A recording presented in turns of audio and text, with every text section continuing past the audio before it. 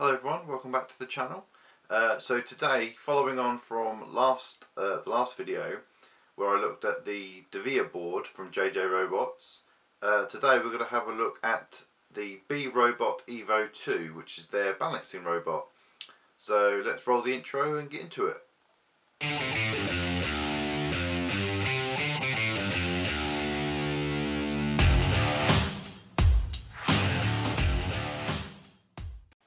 Okay, so before we have a look at the B-Robot Evo 2 in action, because it does actually, I've built it and it does actually work, I thought we'd just actually have a look at it and go over the parts of it in detail before we have a look at it.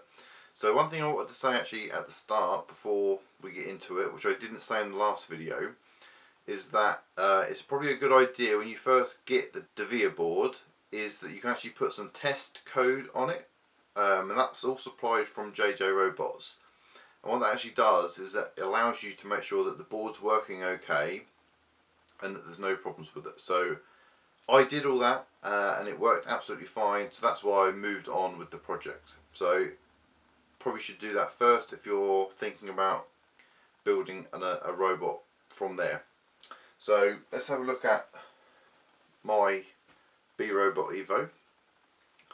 So it's pretty easy to construct. It's made up of 3 or 4 3D printed parts. And again, as I said in the last video, if you haven't got a 3D printer, you can buy everything as a kit. So you can buy the 3D printed parts, you can buy separately, the control board, the stepper motors, that's all available.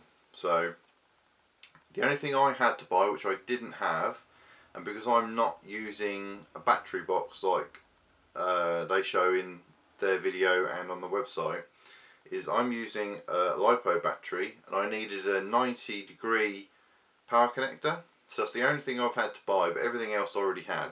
So we start at the bottom, we'll go up, we'll go through what you need and what this is actually made of. So first of all, we've got 2 Nema 17 stepper motors. Now these come out of an old 3D printer, so the only thing you would have to check is that the stepper motors that you decide to use, or of course if you buy it you'll be fine, but they have to have the right amount of holding torque, so that's so that the robot can actually move itself. But these were fine. These are actually higher rated than the ones that they would sell with it. So stepper motors there. And then if I just tilt it slightly, you can see we've got the Devia board inside in there. And I'm just using some 4988 stepper drivers. So I've got loads of them laying around, and they work absolutely fine in this. We've got a servo on the side, which is for the little arm. Now, because I've got the battery on top, the LiPo battery, this is a 3-cell LiPo. This arm doesn't always, so what the arm is meant to do is actually help right the robot if it falls over, or you can just like flail your arm around. But it doesn't always lift up because I think there's a little bit more weight on here than what there would normally be, and it's certainly more weight at the top, whereas the battery box that you can use if you buy this as a kit, or if you buy the box separately, which would go in here, is more down the bottom. So when I show you the video you'll see that it doesn't always pick it up.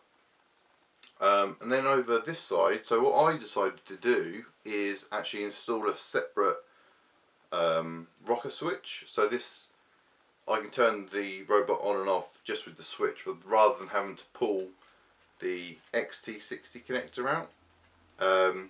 But apart from that, it's pretty, so, and there's also the servo which actually controls the arm, so I had to buy those separately as well. But all the information that you could need if you wanted to buy this separately or build this without buying a kit is all on the website. The only thing that was a little bit lacking although I did eventually find it in an older build video, is all the sizes of the screws and the nuts and everything. So in the description below I'm going to put a complete BOM of what I've used, so that if you did want to do it separately you can do so. But apart from that, that is pretty much it, and it looks really cool. So even the wheels are 3D printed. I'll bring it in so you can see, and hopefully that will focus. But I even, I don't think it's going to focus, but I've printed the tyres as well out of some flexible filament, and they go on there really nicely and actually provide the grip that the robot needs. So yeah, that's the actual robot. Built all okay. So I'm going to now take it outside and I'll show you what it looks like when it's working.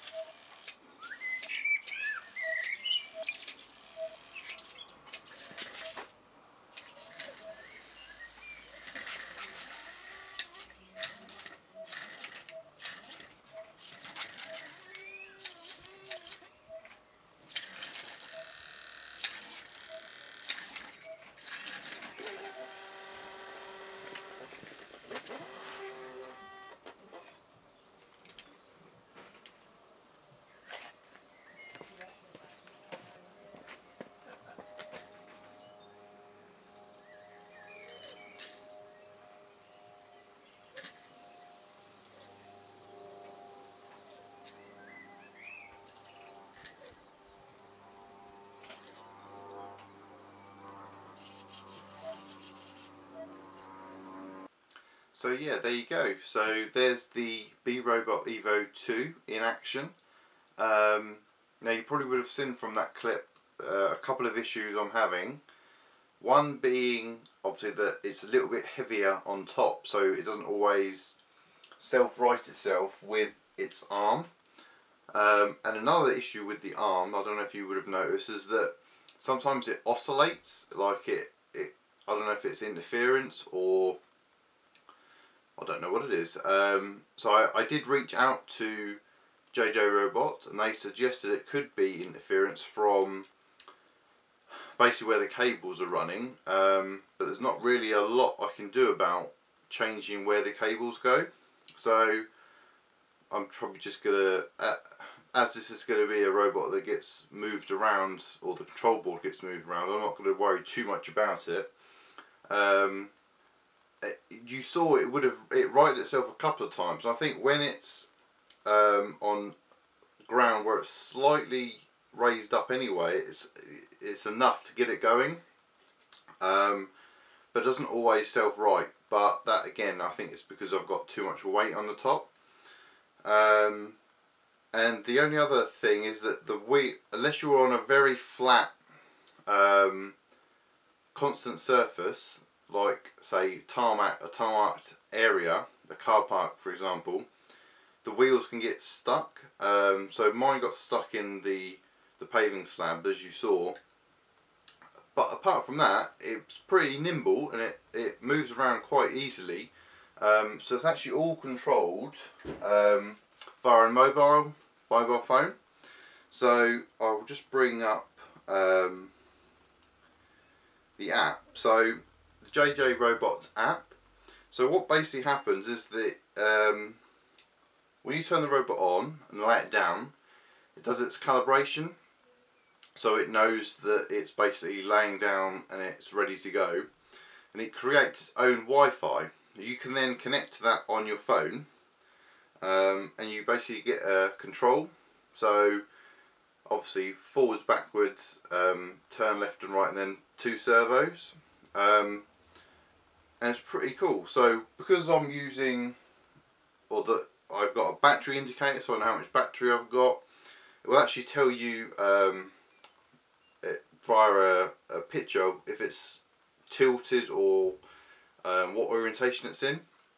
And there's also a Pro mode, which basically increases the response time, and you can go a little bit faster as well. But doing it in the back garden on pavement slabs is not very easy. You can get a bit of speed up, but again, because of the way I've got the battery and the weight distribution, it's not particularly stable. So probably stay off the Pro mode for a little while. But overall, I'm incredibly happy with how this first robot came out. And you know, for a few printed parts and a control board and some stepper motors, it's quite an easy project to do. So if you saw the last video and were thinking about whether you should get a Devia board or not, then hopefully you're seeing that you can just build something like this really easily. I did nothing to the code. I just uploaded it as I did the test code, and that's really easy. With the Arduino IDE, you just select the right board, the COM port, and upload. Perhaps the only thing I would say about that is that my version of the Arduino IDE didn't initially have the correct board in. That may be different if you download a fresh copy, but all I had to do was go to the board manager and search for the I think it's Arduino 0. If I just check my thing, so yeah, the Arduino 0 is the board it looks for, and it just added it and it worked absolutely fine. So yeah, so for our first JJ Robots Devia board project, I'm really happy with it. If you've got any questions, put them down in the comments. I'm going to be playing around with it a little bit more. Maybe try and reroute the battery and try and get it so it's a little bit more stable. And also have a look at the oscillating servo arm, see if I can sort that out. But other than that, it's pretty cool. and I'm going to be looking at the next project that we can do with the board in a couple of weeks, maybe a couple of months. So yeah, that's the end of the video. I'm really happy with how it's turned out, and it's quite fun just driving it around and seeing how quite nimble it is, so that's pretty cool. So thank you for watching. Please like, comment and subscribe, and until the next time, keep on making.